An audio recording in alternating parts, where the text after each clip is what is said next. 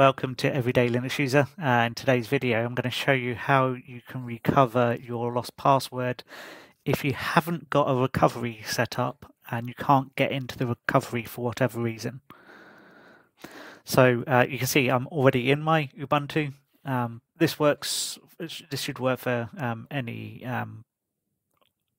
Linux distribution, and especially if you've got a live USB drive with the operating system on it as well. So what you will need for this video is the original USB drive you used to install Linux in the first place.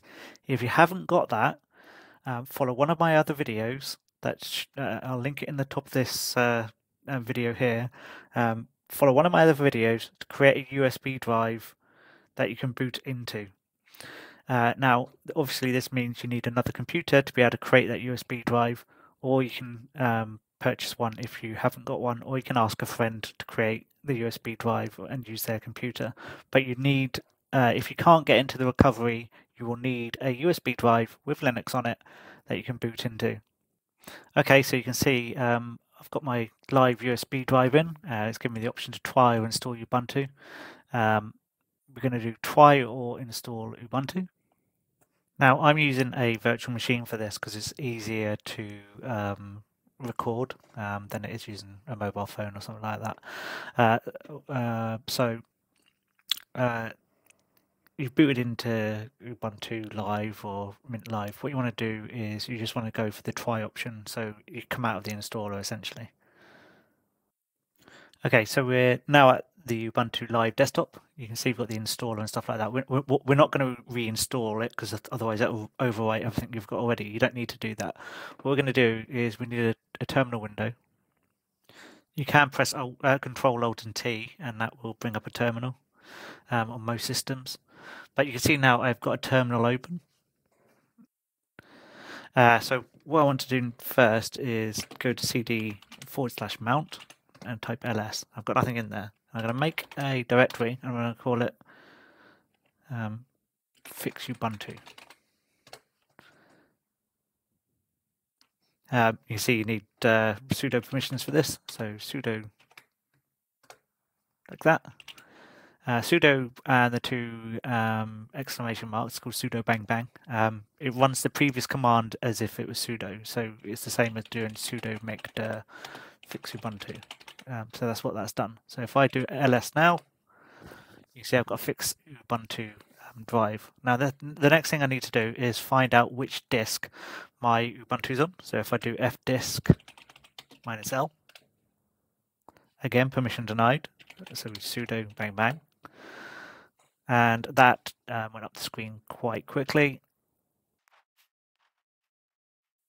And you can see there's a dev SDA there, which is, you can see it's a VBox hard disk, so it's definitely my hard drive. So it's that one there. It's dev SDA is the one I want. So you're looking for the one that's about the right partition size for the drive you're using. If you are using Ubuntu, you don't necessarily have to use the command line for this. You can press here and you can type disks if you prefer a graphical view, and you can see we've got a hard drive here, and you see this is dev SDA. It's important that you actually choose the right number as well. So dev SDA 3 is going to be for the Ubuntu actual image. The first part is going to be your EFI partition. So you can't just do dev SDA, you need dev SDA and the number. So in this case, dev SDA 3. And you see that here, you've got dev SDA 1, which is 2048-4. It's like 1 megabyte in size, and you've got a 513 meg, which clearly isn't it. And then you've got this one here that's 30 gigabytes, which is clearly a much bigger space, and it says it's a Linux file system.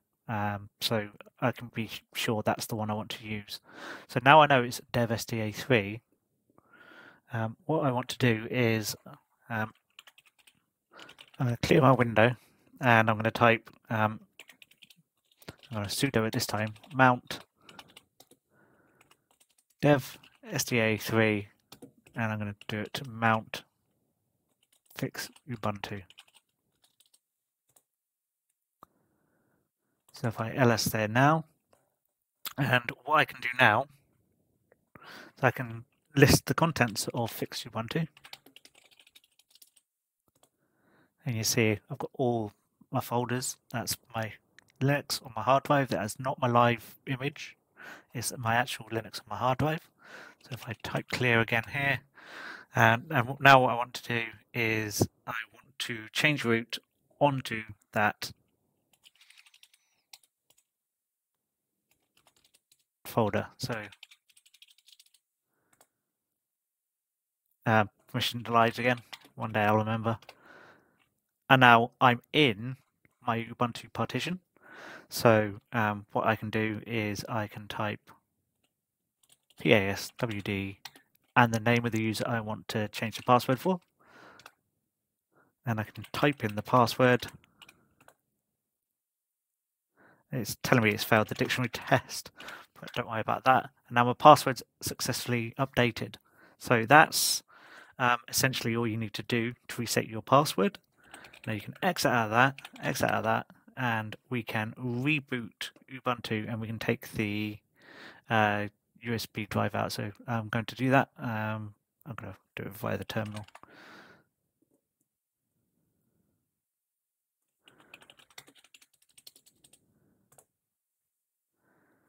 Like that. I'm going to take the disk out.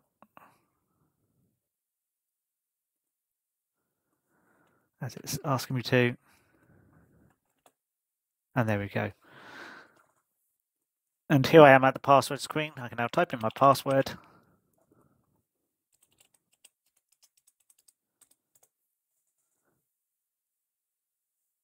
And I can log into Ubuntu.